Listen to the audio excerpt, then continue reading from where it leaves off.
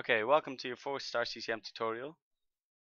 In this tutorial, we'll be learning how to um, create a mesh and also refine the mesh how we want it. So we've already selected our meshing models in the previous tutorial. So now let's go ahead and create a mesh. So here's the sort of meshing dialogues. So this button creates a surface mesh. Okay, so we got an error there. And the reason is that the default size of the mesh is too big to even begin. So the first thing I'm going to do is go into the properties, reference values. I'll see the base size is 1 meter, whereas that's in the scale of the entire thing. So let's go ahead and put a base size of 10 centimeters. That should let us begin. So I'll click the surface mesh. So the surface mesh is complete, but we don't see anything here. So what we need to do is change our scene tab here in order to display the surface mesh. So click your scene plot tab, okay, and this tab basically determines what's shown in this view. So we'll click our geometry tab there and scroll down to the representation. So this is basically kind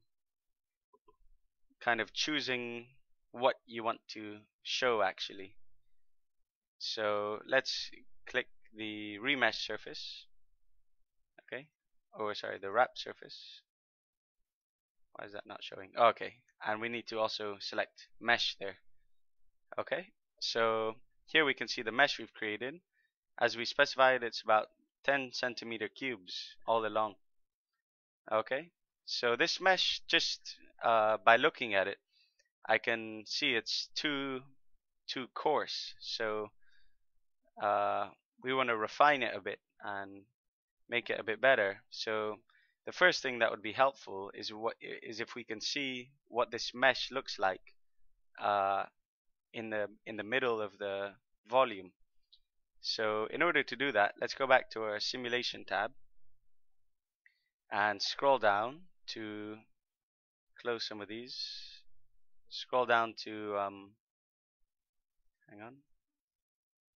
scroll down to derived parts here and right click this, new part, and we're going to choose a section. So this basically is how you create a plane section that dissects the geometry. So you can see this plane is facing is normal to the x-axis, so we want to make it normal to the z-axis here.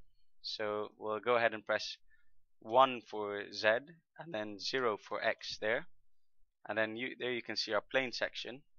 If you want to, you could change the origin, but I'll leave it as it is and press create and close.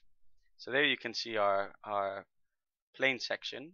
Now in order to visualize it, we'll go back to the scene plot tab and we will hide this geometry scene. So right click this and toggle visibility. So now we can see there's our plane section inside. So to see what it actually looks like, again we'll click on this section geometry and click on the mesh and then scroll down, and instead of remesh surface, okay, well, because we just created a surface mesh, there's no actual volume content. So let's go ahead and click this button, generate volume mesh, and then now you can see if we refresh this, you can see the volume mesh. So there you go. So now we can see the inside content as well of the mesh. In the next video, we'll continue to refine this mesh.